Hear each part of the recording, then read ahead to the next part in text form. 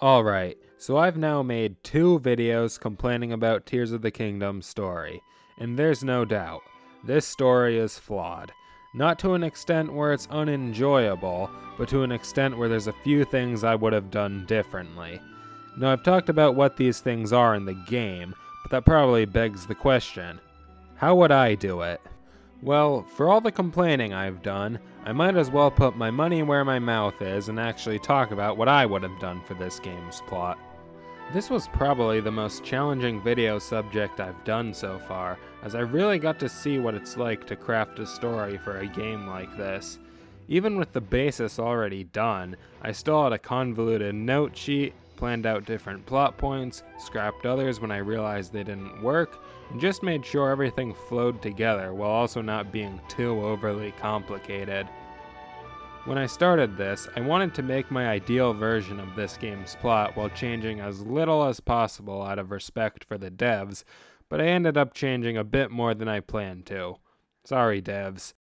But in any case, if you saw my other videos, you've probably been waiting for this. Here is my personal version of Tears of the Kingdom story.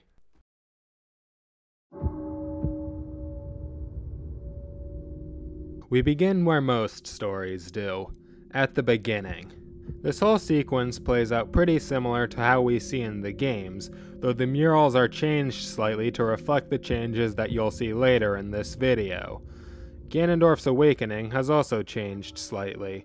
Instead of consciously shooting up energy for no reason, instead just the seal coming undone is enough to release that energy immediately.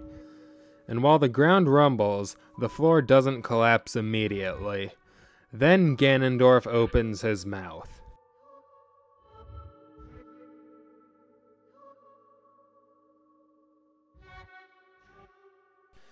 The Master Sword. It appears time has dulled its edges even more than I thought. What a shame that Rauru placed so much faith in you. Words cannot begin to express my disappointment. Ganondorf then summons his Demon King's bow and fires a shot at Link, but before it can reach its target, Zelda cries out in fear and holds up her hand as the recall ability is activated, sending the arrow flying back at Ganondorf. He easily dodges, but his gaze is shifted to Zelda, his eyes widening. At first, Zelda is confused about what just happened, but then gasps as she notices the back of her hand shining a golden light. Ganondorf sees this and smiles.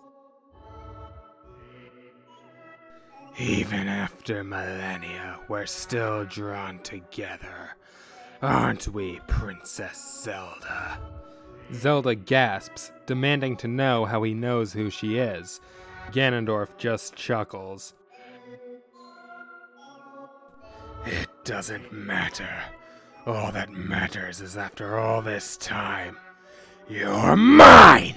Ganondorf lunges at Zelda, but barely has time to take a single cracky step before the cave rumbles and the ground starts collapsing.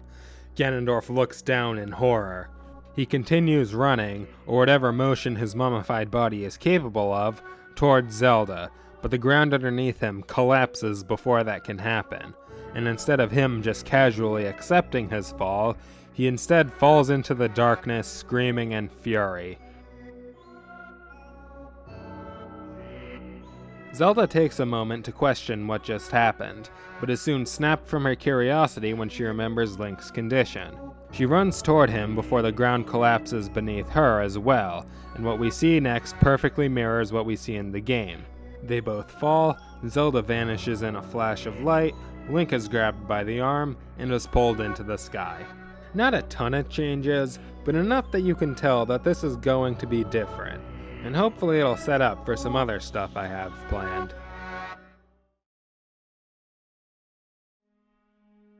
Link wakes up on the Great Sky Island in the same manner he does in the actual game, and pretty much everything about the intro sequence of exploring the island is unchanged.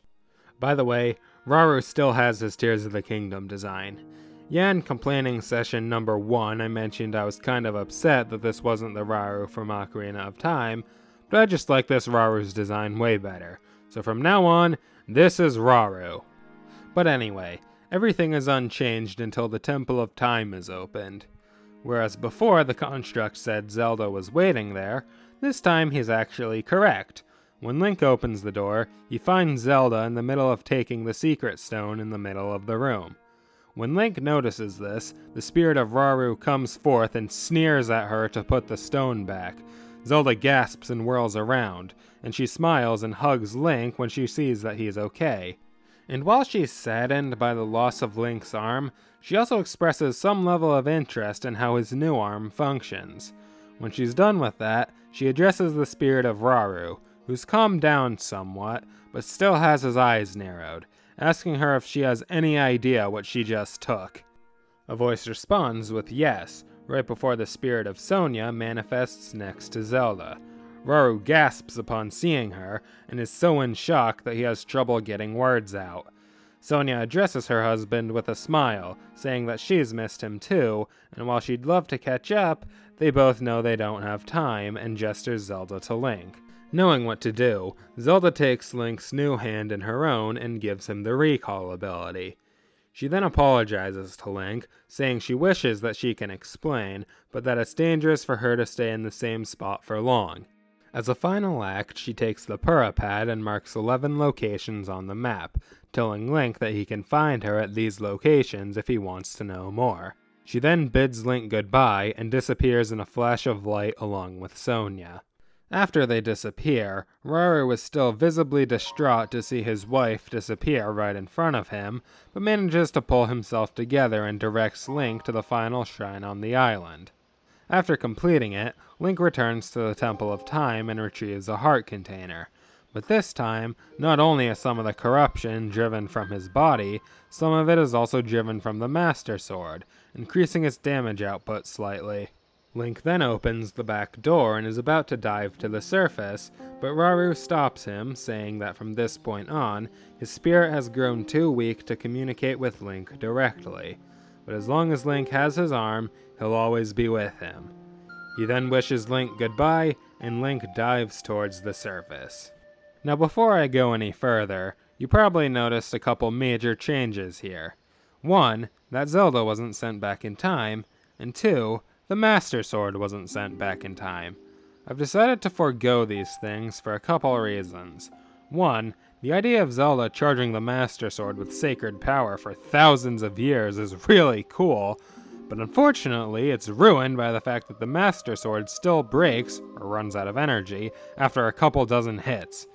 Seriously, millennia of sacred power used up in about 3 minutes. So what's the point? I also wasn't a massive fan of Zelda having another completely distant role in this game, so I would have given her more opportunities to directly interact with Link while maintaining an air of that mysterious role she had in Breath of the Wild.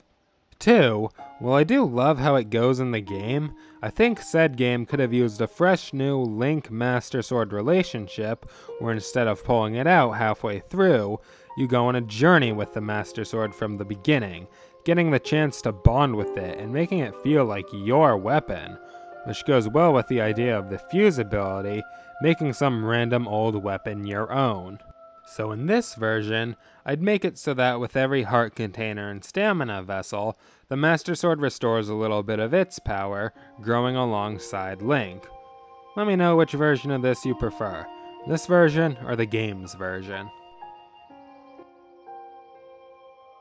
Okay, sorry to keep you waiting, but just talking about the intro to this game took me way longer than I thought, and while I always planned to make this a multi-parter, talking about the regional phenomena in addition to this would result in a way longer video than I anticipated.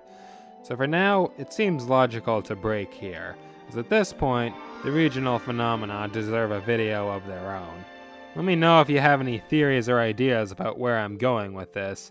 I hope to get to work on part 2 as soon as I can. So until then, peace out.